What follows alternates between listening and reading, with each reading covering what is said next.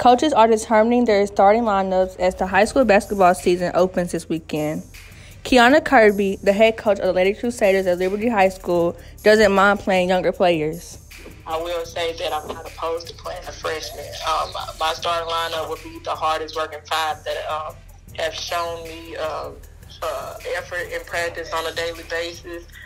Show me that they have good character on and off the court, and as well, they show me respect on a daily basis. Coach Kirby is a graduate of Liberty High School. She attended Murray State University and averaged 15.8 points per game for the Racers women's basketball team. Because of that experience, she knows what it would take to win. Hard work and determination, consistency, being willing to be coachable,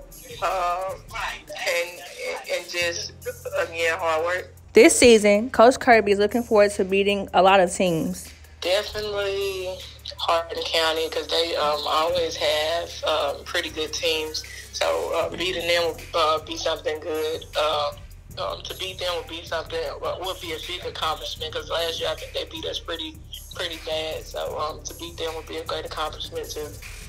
But everything really in the district would be somebody to beat, because that's our goal, is to be the best we can be. So.